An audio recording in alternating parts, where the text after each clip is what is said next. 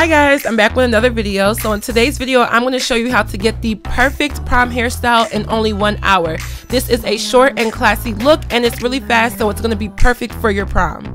So the hair that I'm using is from Ali Sugar Hair, another AliExpress hair vendor. I love the packaging. It came in a matte black box and of course the hair was inside. So basically I got my 4 bundles as usual, as well as a closure. The closure was really nice and well constructed and the bundles were really soft. So starting off, you're going to need a wig cap. A spandex dome style cap is what I usually go for because they're stretchy, a needle and thread, and you're going to also need some scissors because we're going to be doing a lot of cutting.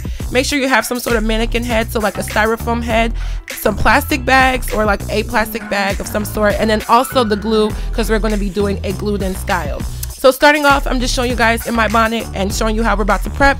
Get the plastic bag and throw it on your head. Do not suffocate yourself, only leave it on there for a little bit.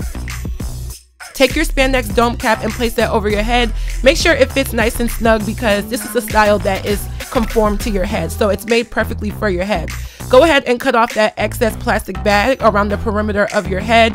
Get it as close as possible, but just leaving a little bit. This is just going to help us so that the glue doesn't seep through to our natural hair or our braids, because I do have braids underneath my hair. So this hair is from Ali Sugar Hair. I got 4 bundles in a closure, a 14-inch, a 16-inch, and 2 18-inch bundles. So basically I wanted to show you guys how much hair that they sent me. It was so much hair on one bundle that I ended up only using 3 bundles for this style. So if you do plan on doing a style like this, you only really need 3 bundles, but 4th one just in case you want your hair to be super full.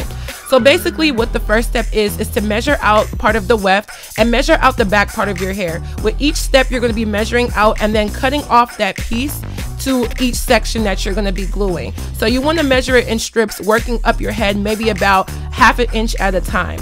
So then take your glue and glue that piece, just glue onto the weft and make sure you saturate the weft so that it actually sticks on. You can use a blow dryer to speed up the heating process, but I didn't. I just let it sit for about 10 seconds and then it was tacky enough for me to go ahead and place on. So you want to use some pressure. It's not just going to stick on easily. You want to make sure that you press it down, use a comb, use your fingers, use a hand, use something. Make sure it has stuck down because you don't want your prom hair falling out. You want it to look good and you want it to stay so that you can probably use it afterwards. So I'm just using my fingers to press it down and I'm repeating this up my entire head. A tip that I did want to add is to make sure that you keep your pieces closer together. I made my pieces kind of farther apart in the back and then closer up top, and that's because I was just realizing I could make them closer together. So that's probably why I didn't end up using all 4 bundles, but even at that I still had some left over from my 3rd bundle. So keep them really close together so that you can have your hair looking very voluminous overall.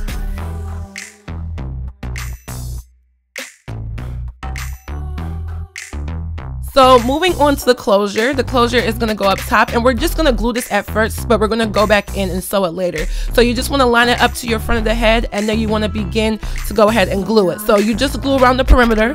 Don't go across the top because that's the part that sits on your forehead and you don't want your glue to be showing at the top of your head.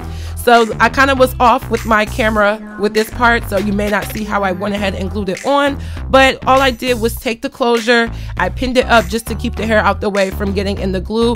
I lined it up to the front of my head and I just pressed it down around the perimeter of the closure and it stuck, and I made sure I applied pressure so that it was holding, and I'm just holding the front just because I wanted the sides to look nice. So I wanted to make sure I did not get the front of my closure with glue. So as you can see now that I'm gluing towards the back, it's just glued down around the perimeter.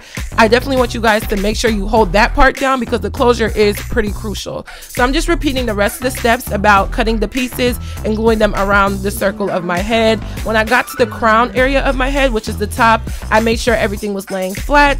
I just filled in anywhere that I felt like there was any gaps, and as you can see, this is pretty much what it looked like when I got to the top.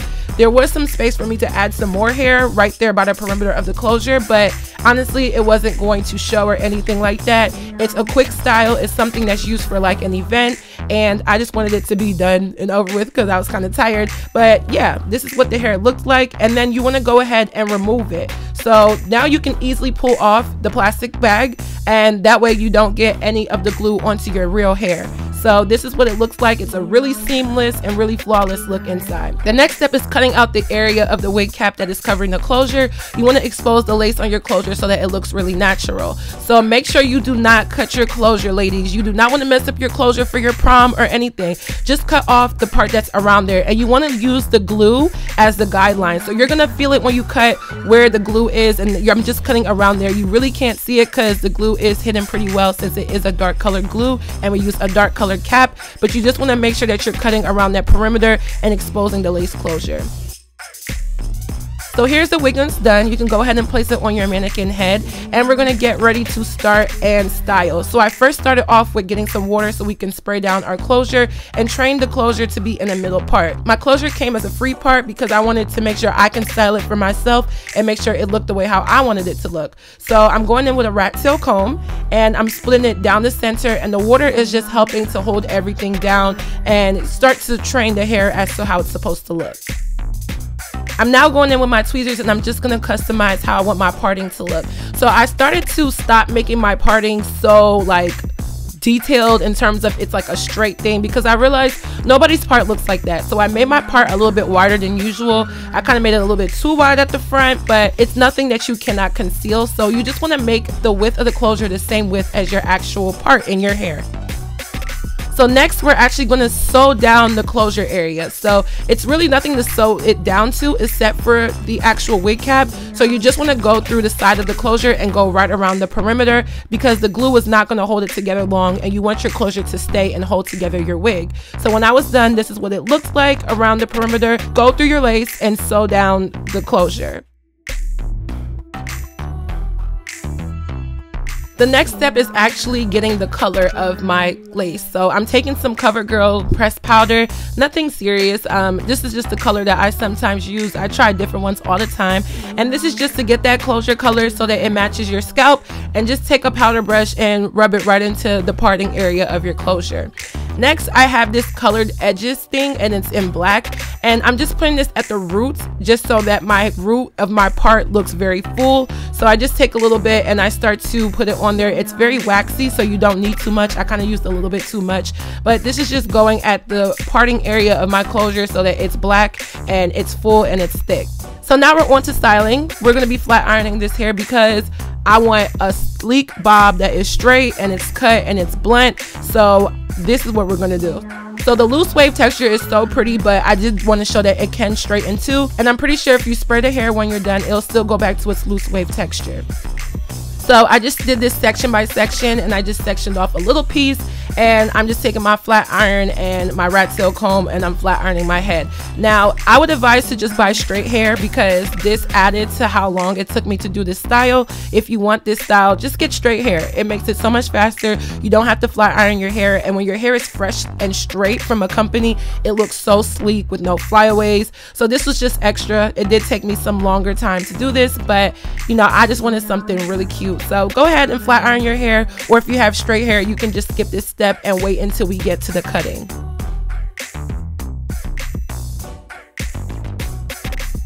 So this is what the hair looked like when I was done flat ironing. It did a pretty good job with the flat iron, but it's now time to make this hair what it's supposed to look like. The hair was really smooth once I finished flat ironing. It still had body to it even though it was flat ironed, and I think with a bob you always wanted to have some body. So I'm taking my scissors and I'm doing this section by section. As you can see, I'm keeping everything leveled and straight across. You want to use the section that you cut as your guideline and go straight across. You don't want to do it in big sections because it's going to be harder and it might look a little bit too choppy. So do it in small sections and just go straight across. Make sure you cut underneath. Make sure everything is like really straight. It's a blunt cut, ladies, so you want it to be as blunt as possible, okay? Real blunt. So when I was done, mine was kind of leaning to the side. It wasn't all the way symmetrical, so I just went back in and I made sure that everything was nice and straight across, touched it up a little bit, and this is pretty much the style. I used my flat iron and I went over it a little bit more, and when I was done, I just went ahead and brushed it through, combed it through, did my makeup, got cute for the prom, and this is the final look. Pretty on thing, you need some loving from a real one. I wanna love you, pretty on thing, you need some loving So that is it for this video. Hope you guys enjoyed. I want to wish all of the juniors and seniors going to prom have so much fun. I did not go to my senior prom because my school was whack and lame as hell. So have fun for me. Remember me when you're wearing this cute hairstyle at the prom. Don't forget to check the description box down below to visit Ali Sugar Hair to get your prom hair, as they are having a sale. Follow me on all of my social media networks, and I will see you guys in my next video. Bye guys.